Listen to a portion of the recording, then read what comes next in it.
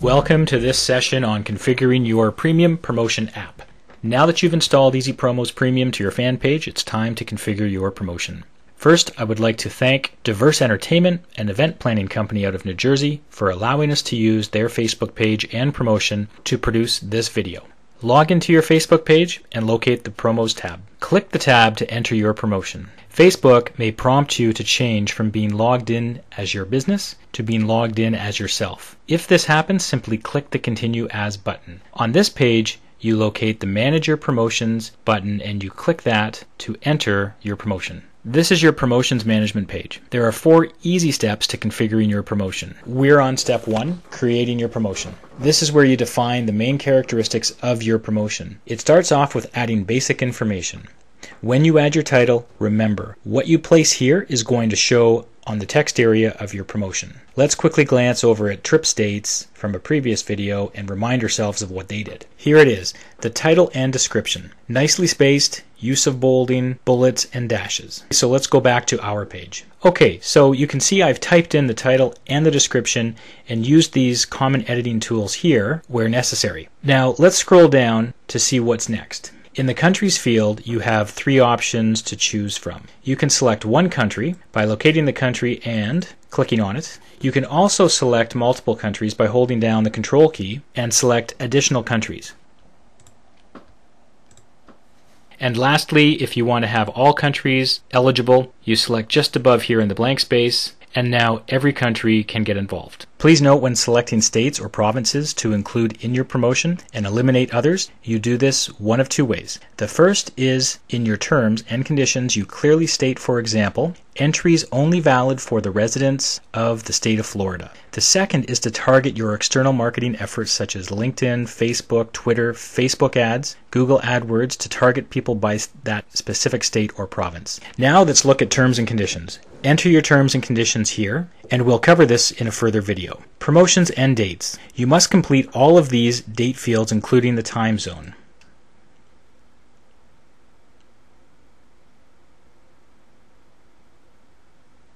You can strategically select the time of day or night to begin or end your promotion.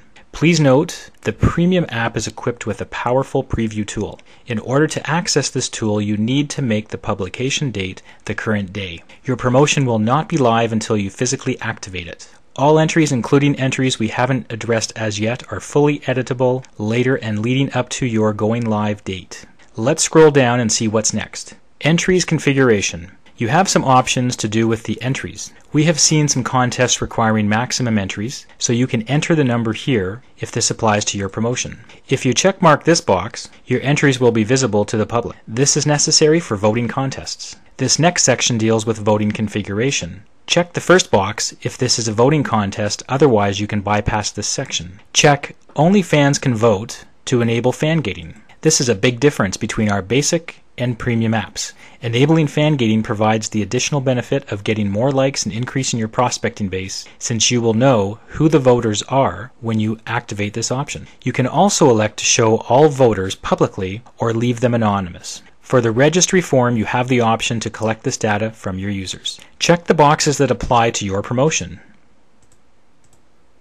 Keep in mind, less is more in many cases. The fewer hoops that you make your participants jump through, the better. So if date of birth and gender, for example, aren't important, leave them blank. Let's scroll down now and complete the remainder of the form. For contests requiring participant comments, pictures, or videos, you use these fields to instruct them what you want them to do. For example, in the comments section, you could ask them to include a description about your funniest wedding experience. In pictures, it could be something like upload your favorite picture of you and your sweetheart. In videos, it could be something like search YouTube and upload your favorite wedding video. I've typed in the first one so that you can see exactly what it looks like. Now check to accept Easy Promos terms and conditions and press Add Promotion. Step 2 is about selecting your template. For your information, the 8x10 template option was introduced in September 2012 and comes with some very nice options. You can see by the thumbnails of each template how your promotion will be displayed. Choose the one that you prefer. For a full description of the benefits of the new template version, stay tuned for a link at the end of this video.